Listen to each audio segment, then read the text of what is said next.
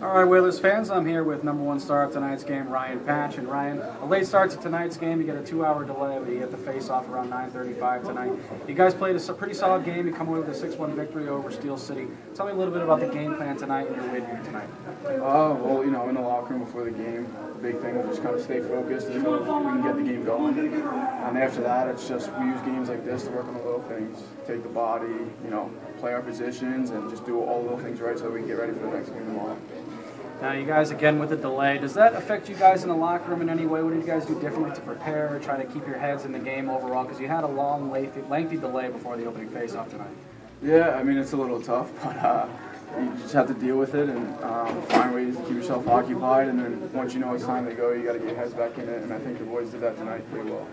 Now, you had 2 goals in the game tonight, the second one coming on a breakaway. What were you thinking as you went out on that breakaway on Dalton McGrath there? Were you going 5-hole all the way, or were you just kind of seeing what he gave you and just doing what you could do?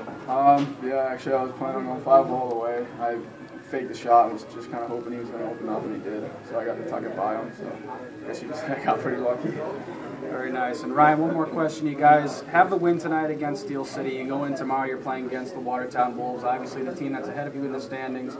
They're the number 1 team in the league. You guys are number 2. You guys are on an 8-game winning streak right now. So what do you guys go into tomorrow night's game? What's your game plan going into tomorrow? And how are you guys going to go in looking to play as you guys have been doing?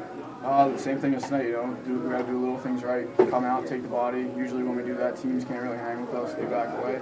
So if we come out and do that, we get a couple quick ones, it should be a problem tomorrow. And finally, one more question, you guys. You were co-rookie of the year last year with Tim Richter.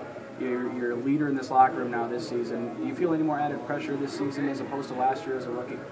No, I don't think so. I think we have a lot of guys, even the first-year guys are, pretty well with everything. So it's kind of everyone's leader in there. Everyone picks up their roles. So no more added pressure. Just trying to do the same thing as last year. Get the wins and just keep going on the streak. Sounds good, Ryan. A late night here tonight, but the Whalers get the 6-1 victory. Ryan Patsch, number 1 star with 2 goals. Ryan, thank you very much for the time. Congratulations on the win. Thank you.